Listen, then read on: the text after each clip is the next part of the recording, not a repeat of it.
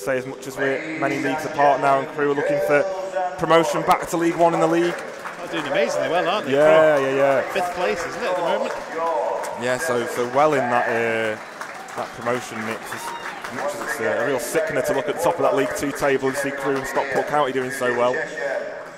You know, we can't begrudge them too much, given the significant gaps in the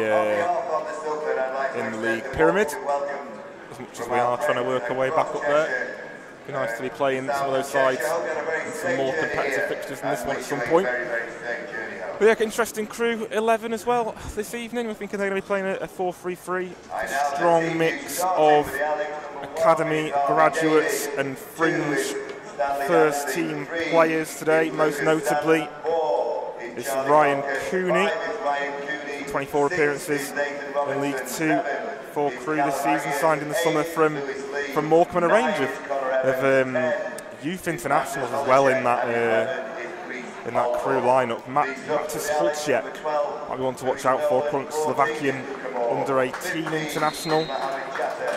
And also the likes of Callum Aegis, Wales under-19 international as well, had 2 appearances with them. With it, cutting in field, just gets away from the covering Walker. Now Crewe will look to put the ball in for the first time. The heads go up, it's off the head and it's in actually at the far post. Evans with the glancing header. O'Keefe rooted to the spot. And Crewe take a very, very early lead here. 2.5 minutes gone. Yeah, it's poor that one from Mac, isn't it? I don't know if O'Keefe's just misread the flight of that, maybe thinking it was going wide. Either way, it was a really good flick. It caught the Mac back four completely unaware.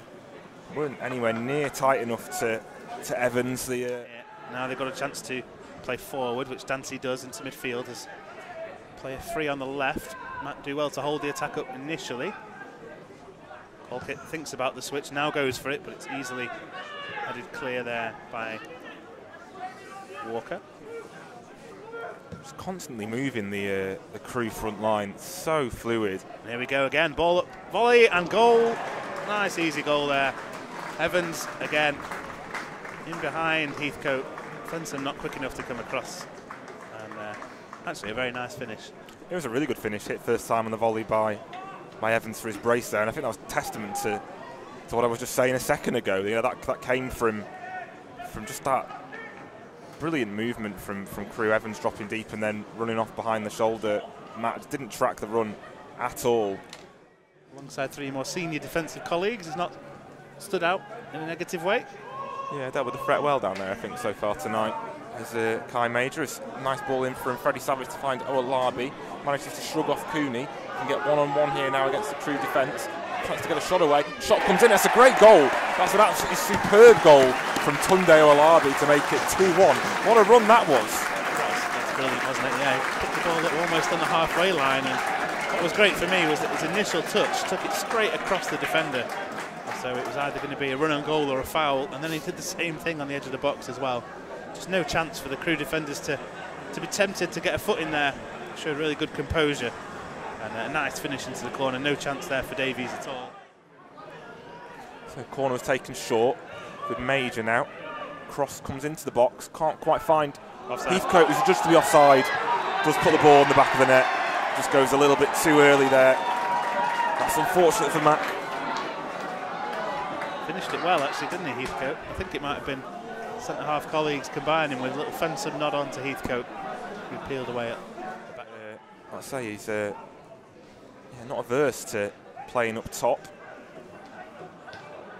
So it's a few years ago now, though, as Crewe got a chance on the right-hand side now. Cross comes in with Aegis, falls at the feet of Holcheck. Can he make it 3-1? He does. And that's really unfortunate there from Mac, as the ref does blow for half-time. Just concede when we're getting back into it. Half-time, Macclesfield 1, Crewe Alexandra 3.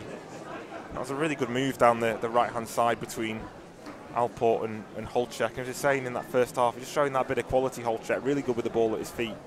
Wriggled away from the Mac defence and giving Mac Crewe a much more commanding lead than what it was just seconds earlier. Ball now comes into the feet of Evans. A couple of goals for him in that first half, and now the shot comes in from the angle and Crewe have their fourth. It was Lee with a rasping drive. Heathcote just allowed him too much space to get the shot off, and that is game over. Superb finish there from Lee, the Preston North End loanee. He's just absolutely blasted that from 10 yards out. I think the power were taking it away from O'Keefe. Keep possession. Now it's with the centre half Cooney just inside Mac territory. He steps forward, goes out right.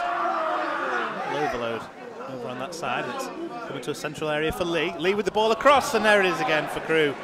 Substitute Moore with an easy tap in on the edge of the 6-yard box. His run was not tracked, and that is a 5th here for Crewe. Yeah, and you've got to say it at this stage of the game. I think it's fully deserved from a Crewe perspective.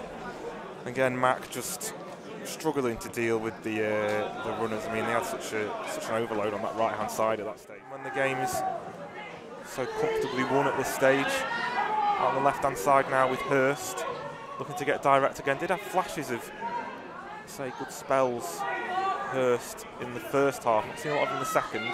Shea Watt now on the edge of the area, looking for space to get across it. Just get in. It's a great header in the end. It's a consolation goal for Mac through Nathan Becker.